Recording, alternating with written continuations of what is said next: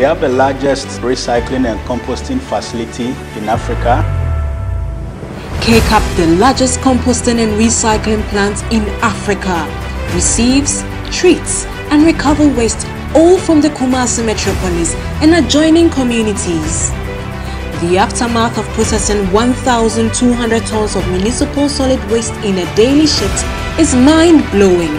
3,000 bags of excellent organic fertilizer for high yield in crop production and land reclamation are produced daily. Inorganics are bagged, baled and semi-processed to feed their respective industries. There are plans to convert even the residual waste to energy. This and many more interventions by KCARP will help make a better Ghana.